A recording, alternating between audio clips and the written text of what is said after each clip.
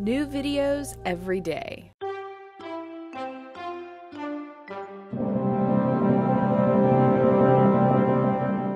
The last video I just did, we talked about fast food restaurants. So the average American eats out 4 times a week. So because you watched the video and you're informed now, you decide to eat a little bit healthier. So you're going to go spend a little bit more money and eat at the, sit down, full service restaurant. You may think you're eating healthier, but that's not necessarily the case. Check this out. Now, I think everybody knows that fast food is bad for you. And even if you still are going to choose to eat that food, you know it's bad. But I think a lot of people have the misconception that going to a sit-down full-service restaurant is going to be better. Well, the national restaurants that we're going to be talking about, these are chains, on their menus, some of these items are way worse than you would ever expect. I mean, some of these items literally could be worse than the McDonald's value meal. Now, to put this in perspective, I want to tell you what the requirements are for a male and female. Men, you need 2,400 calories a day. Now, that is an average, so it will vary a little bit based on your height, weight, and age.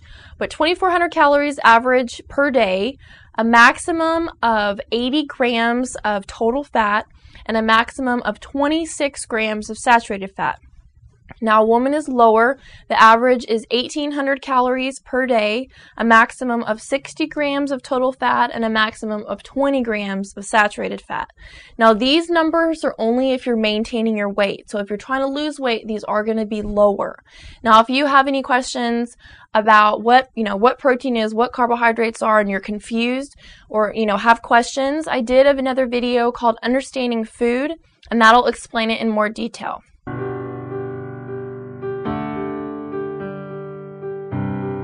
So, what kind of restaurants and what kind of foods are we talking about? Well, let's find out. Romano's Macaroni Grill.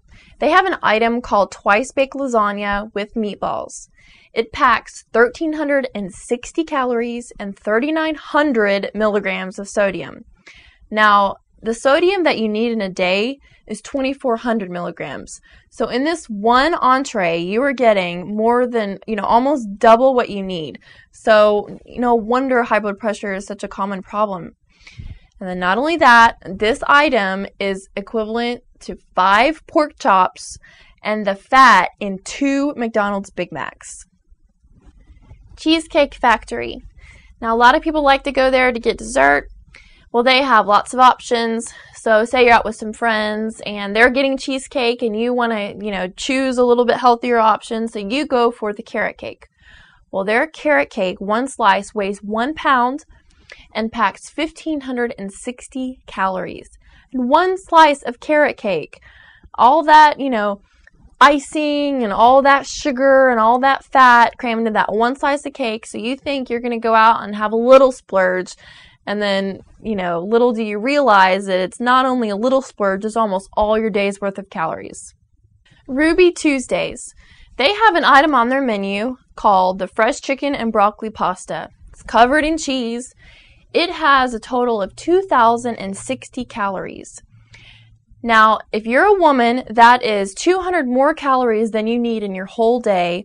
And if you're a man trying to lose weight, that's definitely more than you need as well. Not only that, this is equivalent, to put it in perspective, 2 12-ounce steaks, 2 Caesar salads, and 2 buttered baked potatoes. On the Border. This is a Mexican food restaurant national chain. It has an item on their menu called the Double Stacked Club Quesadillas.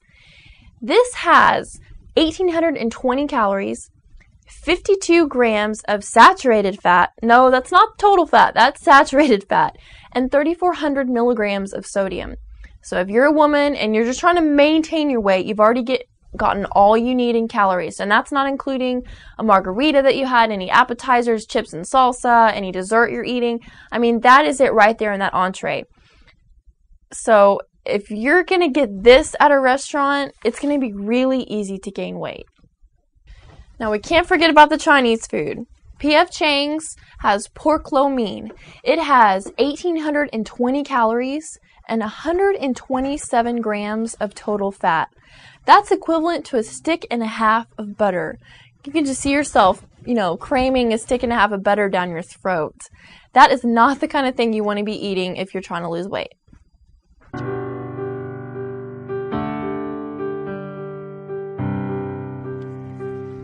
Now, I want to give you some quick tips so that when you are at a restaurant, you can make some better choices. Number one, ask if your meal can be cooked in a different oil. A lot of times they're using saturated fat oils that just aren't good for you. And if you ask for palm olive oil or any healthier oils that they may have on hand, that's going to be the better choice. And then a lot of times they don't even have to cook in a fat. So if they have nonstick pans in the kitchen, you can ask them and see if your menu item can be cooked without any butter or oil. Number two is split your meal or get it bagged before they bring the meal out. That way you're not tempted to overeat or gorge yourself when you're already full. And then number three, regardless of what it is, if it comes with a sauce, just get it on the side. If it's a salad or an entree, I do that. And I find that when I get it on the side, I will use less of the sauce. And then, of course, I'm getting less calories. And it tastes the same. It's great. It's fabulous. But then I'm not, my food's not drowning in the sauce. So there's some quick tips. Now, the purpose of this video isn't to bash or put all the blame on these restaurants. Because nowadays, most of these restaurants do have healthier options that you can choose from. And the point of this video is to tell you that you have to pay attention to what you are ordering and what you are eating. Because if you are overweight or you do have health problems and you haven't been paying attention to what you've been eating or how much you've been eating, that is actually what got you there in the first place. So I know you're trying to eat because you want to get full and you want something that tastes good and you're hungry. And, maybe you're finding foods that fill you up, but then in a few hours you get hungry again. And so you're getting all these extra calories, you're gaining weight, and you don't know what to do about it because your purpose is to get full and not be hungry. Well, I'm going to make a video talking about that very subject, hunger, and why people get more hungry than they should and what we can do to keep that from happening. That's coming out soon, so subscribe so that you know when that hits the pages. And I will see you guys next time. Take care of yourself. Bye.